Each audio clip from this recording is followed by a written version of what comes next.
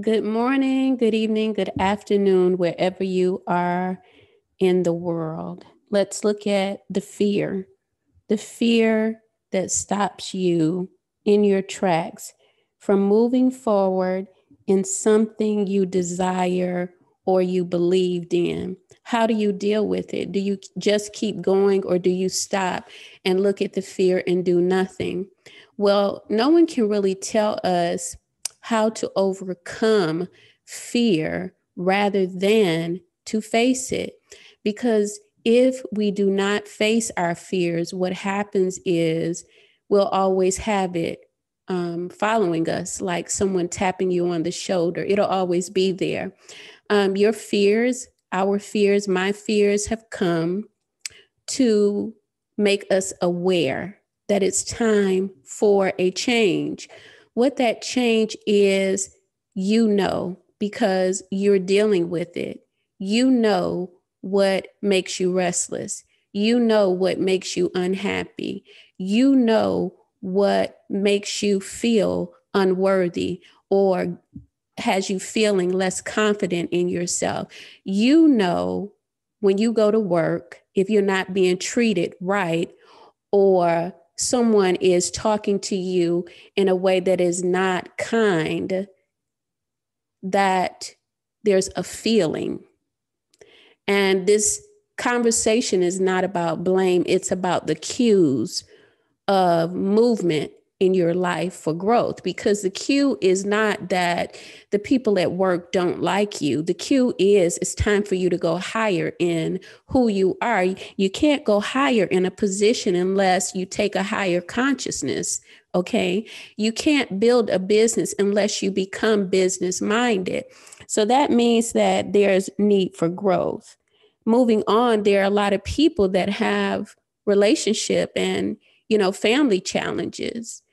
Sometimes the change that needs to come is in you, and there are personality factors and characteristics that you and I and others can work on to not make it better, but make me better. Because you see, if I make me better, saying that against the odds, everything was against me.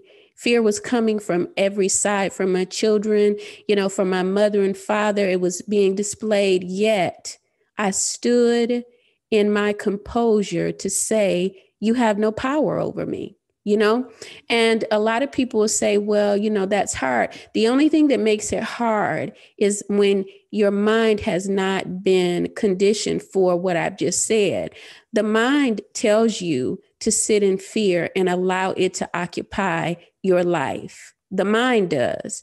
But there's a deeper part of us called the spirit and your soul that says, we have your back.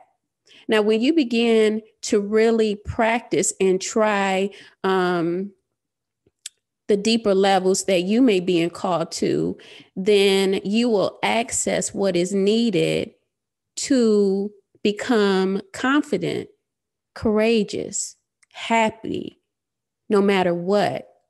I mean, some people are dealing with losses, and that is seeming. It's in life, it's how you look at it. Because what you built on a material level, if spirit is not involved in it, it's like a house built on sinking sand. Because spirit did not help you and guide you to let you know that it was good. It was all me, self-centered ego, or all you, self-centered ego. The spirit must come in to balance out the ego. If not, there will be lack, which means there's no fulfillment in what you've built. You're not happy with it. All of this energy is going out around what you've built on a material level, but there was nothing to make it solid, such as your spirit or the man of God, or the Godhead, the goddess, you know what I'm saying? And so what we find here is that without spirit interacting in our lives, and I'm not saying that, you all don't have it. What I'm saying is for those that have experienced any of the situations or conditions, your turn is within. to go within into the heart and go further. If you've been practicing at one level, you may be called to maybe being called to another level of spiritual practice. And what you do is, find ways of connecting, because connecting is not really hard. Connecting with people that are practicing on other levels is not hard. What's hard is allowing ourselves to believe that we can trust the Spirit of God to connect us with the right people. The trust factors fall when you're dealing with fear factors. And you have to trust in something and someone. So back to fear, because all of this is calculated in it. The enemy is about fear. All right. It can't give love and happiness and joy. It can only give fear.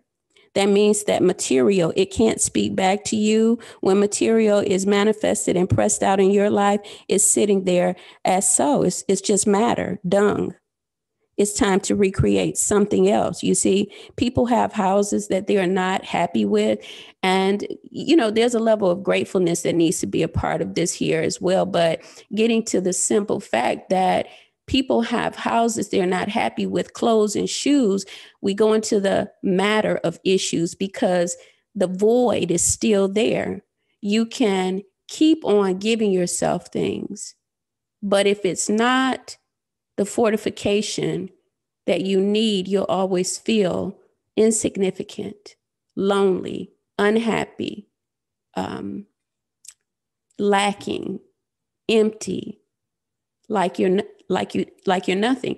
And it's hard to say that, but it's a matter of fact. And so how you can begin to make changes, Jesus said over in John 16:33, I have told you these things so that in me you may have peace.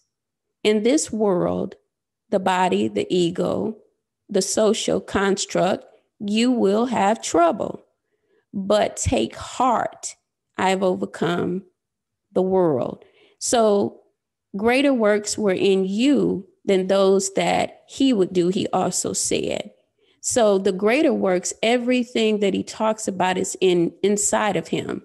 I and my Father are one. When they asked him, was he saying that he was God? He said, no, it's the Father within me. So the connection to overcoming fear is to begin that relationship that is unshakable, unmovable. Throughout all circumstances, you're dedicated to running to the presence of God daily. If it's 2 or 3 times a day, if you get there, but it's a need to get up in the morning with the practice of the presence of God, and to go to bed with the practice. And if you find you need an extra dose in the midday, then you go in, because if greater works are in you than those that were in Jesus, as he said, that's a powerful thing. The fear of change is if we don't change, or the fear that grips us gives the fear power, because if we don't change, we don't grow. We don't improve our lives. We're looking to improve through change. And, in that change, we perfect those things that concern us. Coming out of your mind that is telling you the problem is all there is. I told some people that I work with in classes last night that if you have a problem, there's a solution.